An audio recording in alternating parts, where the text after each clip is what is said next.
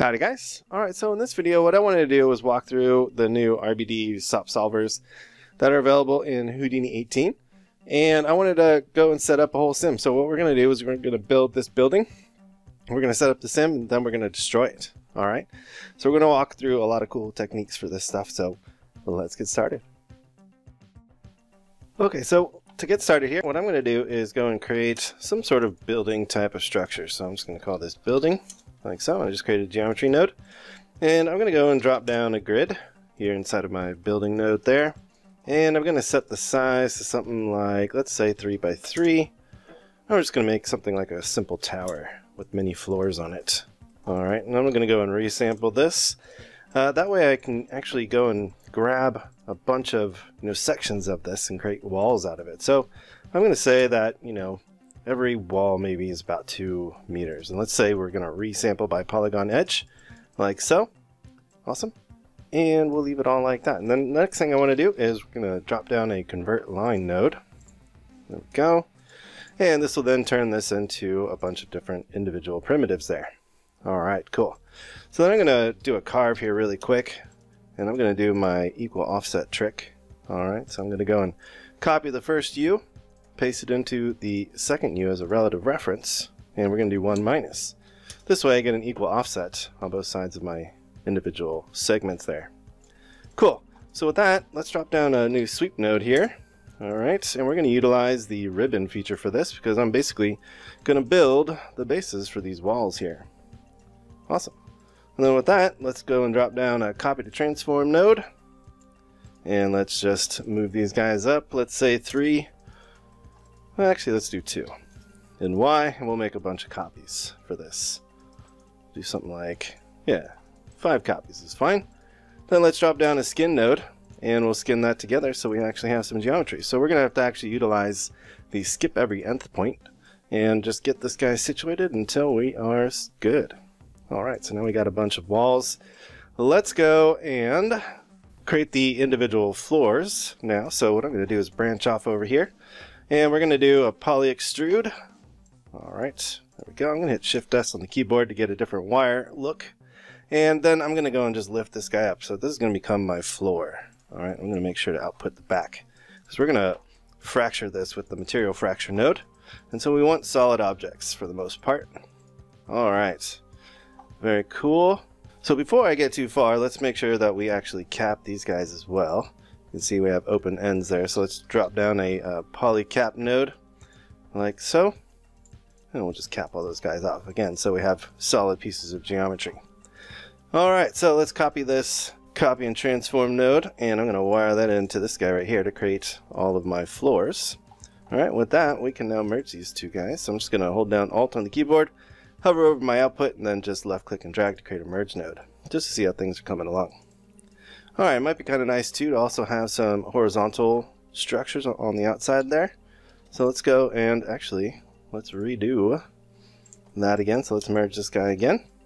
There we go. Well, let's go and copy this guy. And let's pull off from the grid again. Alright, and then let's use a sweep node for this. Awesome. And we're going to set this to a surface shape of a square tube. And then I'm just going to put the columns down like so, and then we'll output this guy into that same merge node there. Awesome, let's make it a little bit bigger. Cool. Yeah, so now we're starting to get a nice little building. Now we just need some pillars for the outsides there. That is looking pretty cool so far. So this is relatively easy as well. So what we're going to do is we're going to need to get this guy, because this is where all the points are. So I can go and copy a grid to this as well. So let's do that. We're going to do a grid, and let's make a little bit of space for ourselves over here. And I'm going to drop down a copy to points, and we're going to wire that in for the first input, not for the second input. And let's go and set this to 1 and 1 for the size. Let's put it also onto the XY plane, and put in 2 and 2 for the rows and columns. And while we're at it, let's just hook this guy up because I just want these guys to be square. And then I'm going to make them just a little bit smaller. Awesome. So now all I need to do is just extrude these guys up. So we'll say poly extrude, and we will extrude it up by 2. And we need to make sure we reverse this guy up here. There we go. And let's output the back. So we have a closed shape. And then we can utilize our copy and transform node to make a bunch of copies of those guys. And then we'll basically merge that in. There we go. We just need to make sure we don't do the last one. So let's just do 4 for this guy. Awesome. So now we got a building that we can destroy. Cool. Alright, so the process for this is to first just go and set up a material fracture node. So an RBD material fracture node. We're going to take our whole building here and just pump that right into that first input. And what I'm going to do is leave it on the concrete type. You're more than welcome to try out these other ones. Just keep in mind that the wood material type will take quite a while to process. Alright, so let's take a look at the results here. Sweet! So we got, a nice fractured piece of geometry. And we want to go and destroy all this stuff. But before we do, I want to go and also turn on my chipping here and just walk through some of these particular features of this. Awesome. So basically what it's doing is it's creating these little chip pieces. So we can actually increase this to something like 0.8 and that'll add even more chips. And we can also do the corner depth. So if we do something like 0.1, we'll get bigger chips. And this is really cool for these types of simulations because it basically are these little chunks that start to break away from these larger chunks. Makes it look just more realistic. Yeah. Alright, so I think I'm going to go with that. Okay, so the next step to get this rolling is to drop down an RBD Bullet Solver. Awesome. And what we want to do inside of this RBD Bullet Solver is turn on the ground right off the bat. That way we have something to collide with. So I'm going to turn on the ground. We're good to go. If I actually hit play right now, we will get this guy falling to the ground. Awesome. Look at that. Pretty quick to get a really nice simulation set up. But it goes even further. And what I'm going to do is show you guys a little bit about the constraints before I close out this particular video.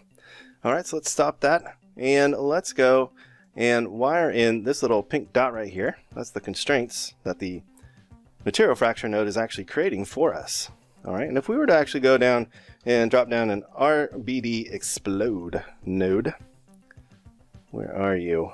Let me actually type. There it is, exploded view.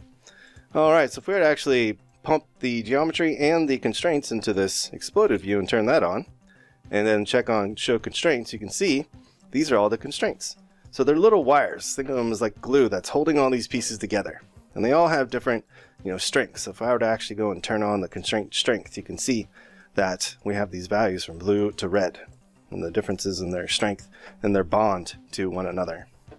Alright, so with that, let's take a look at our simulation now. Okay, and I don't need that guy on anymore.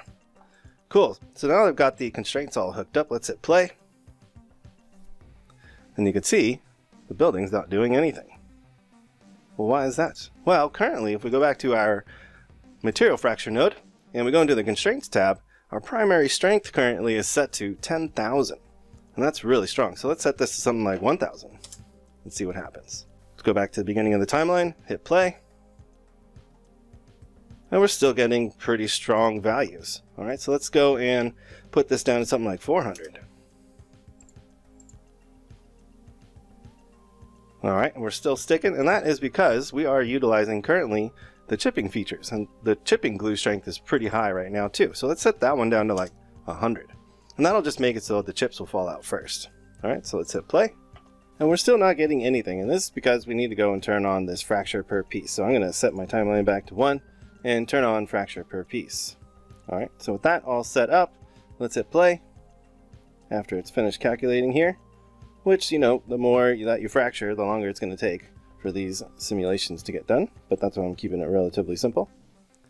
Alright, so there we go. We're rolling. So you notice now that the chips are going to fall out first. So if we were to zoom in here a little bit. So the little chips are falling out of the building first. And once it starts to lose more of its structural integrity, because we have the primary strength set to 400, the rest of the building will start to fall as well. So I'm going to let this roll here for a second longer. See if we can't get the building to fall. Looks like it's starting to buckle a little bit over here.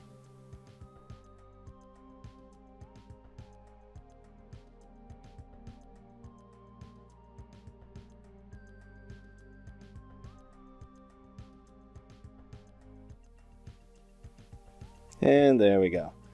So finally, enough chips fell out of the building, and now the whole thing is just coming down. Very cool. Alright, so hopefully that clears things up with the constraints and just how to start to work with them and start to adjust it for the look that you're going for the building.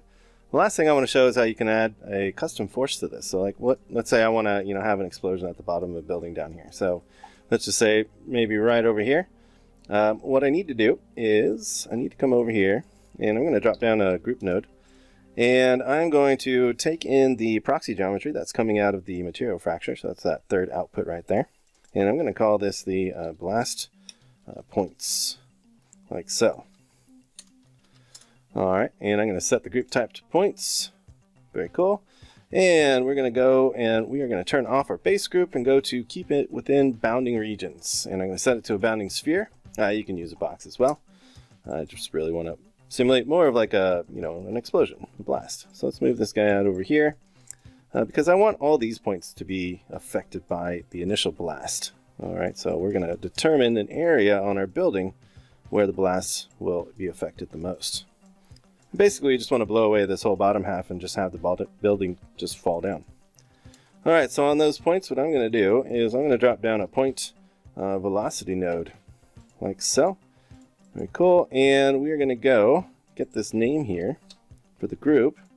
Put that in the group here because this is looking for a point group. Alright. And in this case, I want to use the conical noise, alright, to simulate something like an actual explosion. Awesome. So I'm going to actually drop my direction in Y down to 0.5 and make this in 1 in the Z direction. All right, so just reference your little gizmo down here. And then let's set the scale to something like 30. And then what we're going to do is we are going to then pass the output of this into the proxy geometry for our RBD Bullet Solver node. All right, so let's take a look at that now. So let's go back to the first frame on the timeline, hit play, and we should see a big blast down at the bottom of the building right there. Like it just got exploded. Awesome. And so I'm going to let this run just a little bit longer so we can see the full effects. Very cool. And that is how easy it is to set up. So the last thing I want to show when this is all done running through here, I might speed up the video just a little bit, just to get through the sim, is I want to show you guys how to cache all this stuff out so you don't have to actually re-sim it every single time you want to take a look at it. Especially when you want to go to render this out.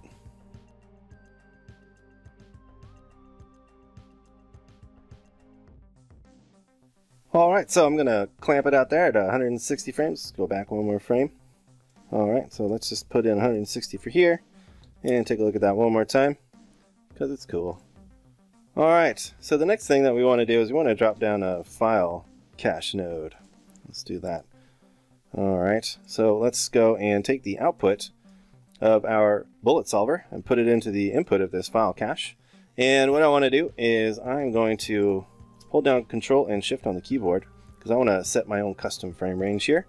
We're going to say 1 to 160, and I'm going to go and pick a folder location. So I have a project currently, and I'm going to select the cache folder that I have in there. And I'm going to call this, let's actually just use this name over here. We'll call this BLDG01, and then we need .bgo.sc. And then I'll just put a $F for the frame number. And with that, all we need to do is go and hit Save to Disk. And what it'll do is it'll write out the whole simulation to these BGO files. Alright. That way we can then, once it's done, it goes pretty quick, we can just hit this little checkbox to load it from disk. And we can come down here to this little button, its little brain, and we can turn off all simulations. But you can see now we still have our building destruction running really fast. There we go. And you can see that dynamic simulation is disabled. Alright, so that's how you build a building really quick. It's not a fancy building, but it gets the job done. And how we set up a really quick destruction simulation using the new RBD Bullet Solver node and this material fracture node, and how to actually add our own forces, and then finally how to cache it out to files. Alright, hopefully that helps. Thanks so much.